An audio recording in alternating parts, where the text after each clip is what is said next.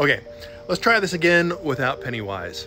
Back in 1812, a powerful earthquake caused the Mississippi River to run backwards, and some folks are wondering, how likely is this to happen again? Just north of Mississippi, deep underground, is the new Madrid fault line. It's the most active fault line in the eastern United States, and scientists are a little torn as to what caused it. Some say it's an ancient geological feature called the Reelfoot Rift that was left over from when the continents divided. Others say it's due to magma in the Earth's mantle that basically burned a hot spot in the Earth's crust. Others say it's due to erosion or downcutting caused by the Mississippi River, and still others say that it's caused by the weight of a glacier.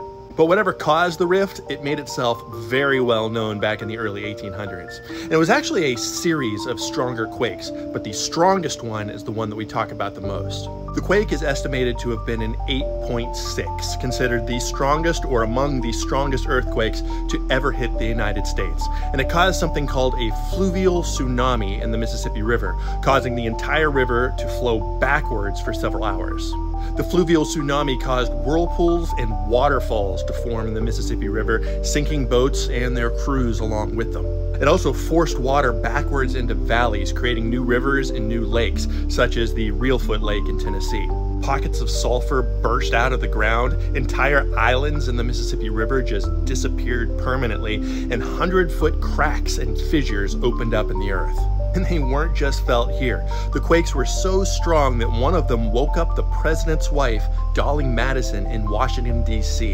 One of the quakes caused church bells to ring in Boston and for buildings to collapse in Cincinnati. The good news was, at the time, the area around the epicenter was sparsely populated, so only about 1,000 people died in the quake. But today, there are millions upon millions of people living in that area. So if it were to happen again today, the damage would be exponentially higher. So it makes sense that people are wondering whether it would happen again. And they should be worried, because there's more than a chance that it will. We've already had at least one major quake from the new Madrid fault line since that quake of 1812. This one struck in 1895 in Charleston, Missouri, and it caused 4 acres of ground to just sink, forming another lake. And that fault line is still active today. They register between 200 and 350 incidents a year. Now, geologists estimate the chance of another major quake hitting in the next 50 years from the new Madrid fault line to be around 10%. That's if it's a 7.5 or an 8. But the chance of a 6 or a 7 hitting us pushes those chances up as high as 46%. And beyond that, it's hard to know for sure, because the new Madrid fault line is notoriously difficult to study. And part of what makes it difficult is the plate on which we sit. Unlike out west, ours is one giant cold hard slab.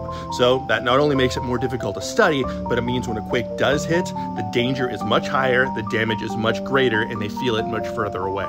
Still, experts agree that it's not a question of if, but a question of when the Earth will decide to strike again.